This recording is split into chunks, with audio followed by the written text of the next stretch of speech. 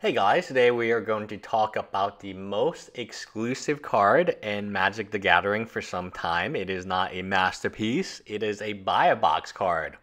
Now, many of you might ask, why is this exclusive? It's because it's not new artwork on this card. The only way you can get this card is buy a box promo. Let me repeat that. The only way you can get this card is buying a box from your local game store. You cannot get this card in a booster pack.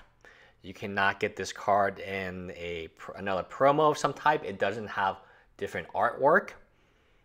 It's not your game day promo. If you wanted this card, you would need to buy a booster box from your local game store. Now, on the surface, this seems like an amazing concept, right? Local game stores we know are not doing very well, and they need some help. Why not give them a card that encourages people to go to the store, spend some money on boxes, not just buy online retailers? Sounds like a good concept, except what if that card was something actually good? So this card it's not bad. You might want to use it as a Boros commander. It is a Minotaur. It's a very good Minotaur for that Dingaroo. Like, incredibly. I mean, this is OP on Dingaroo. But what if it was Tarmogoyf? And the only way you could get a Tarmogoyf was in this limited buy a box. And your game store was not willing to sell them or give the promos out. Let me tell you about the promo Folio, which is worth like $2 now. The person who used to be the tournament organizer, he freaked out when he didn't even want to give me one promo Folio. And I bought a case. I didn't even get one because he kept them all himself. So it wasn't like the store kept them. It was he kept them for the store as a speculator. Like, he was always speculating on cards that didn't make any sense. If you're a store, you need to actually sell, right? But instead, he would buy and trade certain cards. In this case, it was Promophilia. So he wouldn't give them out. He would just, quote, hold them for the store. I don't know. He eventually was let go. I don't know what happened to the Promophilias. I just know that no one was given any of them. And he was supposedly speculating on them on the store's behalf. All types of bad things, right?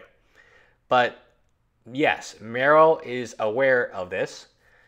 To whom should we direct our complaints about the exclusivity of Fire Song and Sunspeaker, a card that is only available at your local game store if you buy a box? You can voice them to me. Emailing me through the link at the bottom of my column allows me to forward them to the proper people. By the way, I have strongly received the message that this is unpopular with a lot of players. So why did we do it? We did it because some of these decision making, it's like Magic does these polls, and I'm sure it has such a big fan base on Facebook that they could just ask before they do something. Like for Masters 25, couldn't they just ask, hey, should we include an extra booster pack? Would any of you guys enjoy that? And people are like, yeah, that's awesome. The booster pack, I honestly believe that and I know Masters 25 is not a great set right now, but had they had an extra free pack, so instead of 24 packs, you get 25 packs, and assuming the market price was still the same, I think that would have been really nice. That would have been a great gift. That would have been a great celebration of the 25 years of Magic.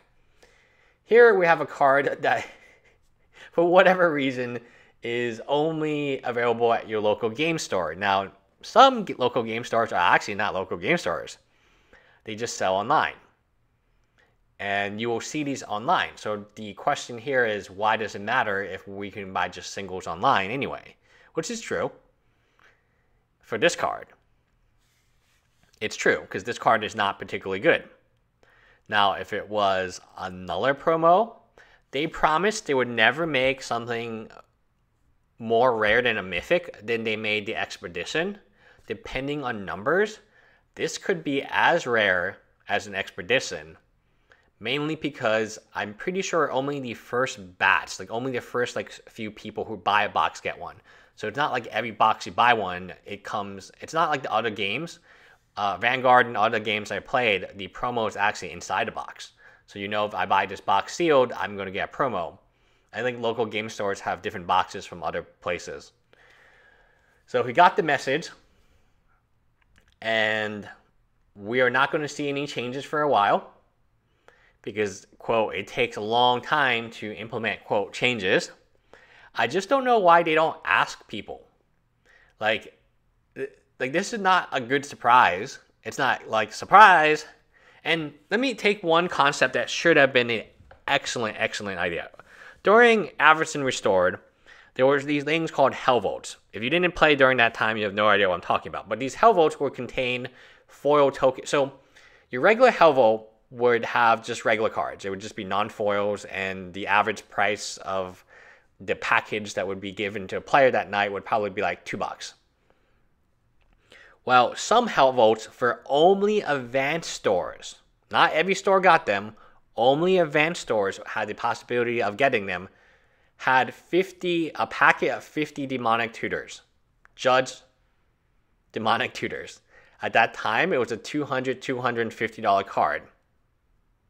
So imagine going to pre-release and going to your local smaller game store to support them, and you get your promos and cool. And then you find out that larger game store next to you, which is an advanced store because they sell more boxes, blanky blank, everyone got like $500 of stuff because not only did they get the Judge Demonic Tutors, which is $250, they got foil angel tokens, which you only got a regular one. They got foil flip cards. And if you were smart, and this is what happens sometimes, you went and traded for all those demonic tutors because you checked online and realized, wait a second, it's like just like a few stores. And this card is $200, $250. Let me trade for all 50 of them. Like if that happened, if I was in that store, I obviously wasn't, I would be like, all right, I'm going to the bank and I'm going to take out $100 bills, and here's a $100 bill for you, here's a $100 bill for you, and grab all those Judge Demonics, all those foil tokens, just cast them out. And then somebody's stuck at supporting their local store, which is not an advanced store, and they're not getting a Hell Vote. So that turned out to be a massive disaster, which they could have known if they took a poll. So they're always polling about this Magic Arena and polling about Magic Duels back in the day. Give us, a review, blah, blah, blah. But like, what? Like, did you not poll anyone about like rotation? Like, oh, should we do 3 sets, 2 sets? Did you not poll anyone about core set? Like, how are these decisions made? Because you have access to lots of fans who are ready and willing to be polled. This is an epic disaster. Like, I can't, understand it. Like, how can they make... I'm all for supporting your local game store, but as soon as this card goes above $10, no one's getting it. Even if your local game store owner is really nice, the tournament organizer is just going to steal them all. That's what happened to Fatal Pusses. That's why all the Fatal Pusses were on eBay the week before they were supposed to be handed out. And then when you go to F&M, no Fatal Pusses anymore. I mean, the problem is, I think the problem, many store owners don't really care that much about Magic, so they leave it in the hands of the tournament organizer, who is well aware of the prices of these cards. So for instance, if whatever reason the tournament organizer believes the Thalia from Eldritch Moon promo is one day going to be worth $25, he's not going to give anyone the Thalia promo, because why would he? He would just say he ran out. But since I know other people in the store, I realize, wait a second, this guy didn't run out. I know you have them. And can you check that packet in the back? Yeah, that's what I thought. Unopened packet. Yeah, so this was a pretty bad decision. Not the worst decision, but a very bad decision that shouldn't be repeated again. And guess what? It is going to be repeated because, quote, it takes time to fix it. The best decision you can do for the game store, this might be many people might not like this, is give them modern masters. Give them the masters products back. They made so much money on that product, and that product allowed them to survive and make an actual decent product. So yes, you can have a Walmart version of it, but do different artwork, different chase cards, like ghost foils with conspiracy. I mean, that's an awesome concept. Back when we had Plane Shift, we had different artwork for the legendary creatures and then the Weatherlight, and it didn't make the card any better. The card Weatherlight still sucked at the time. But hey, it was really cool that there's like a 1 in 6 chance. If you open, I think, a case, you get one of them. That's why I remember when I was younger, and my friend really wanted the alternative artwork for Weatherlight.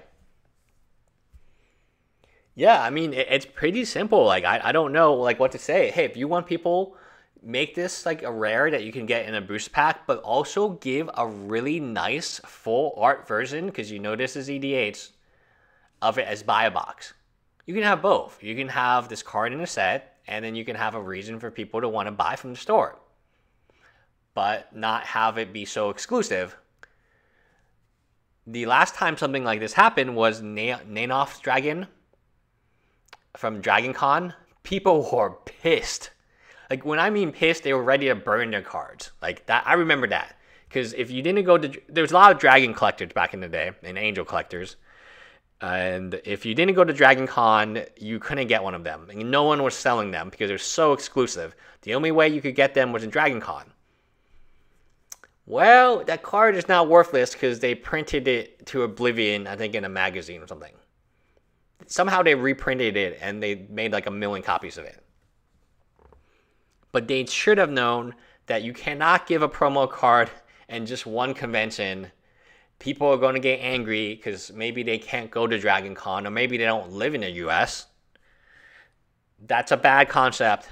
Again, this is bad. They should know this is bad, or they set a very bad precedent, because Fatal Push went very poorly. Anyway, bye guys.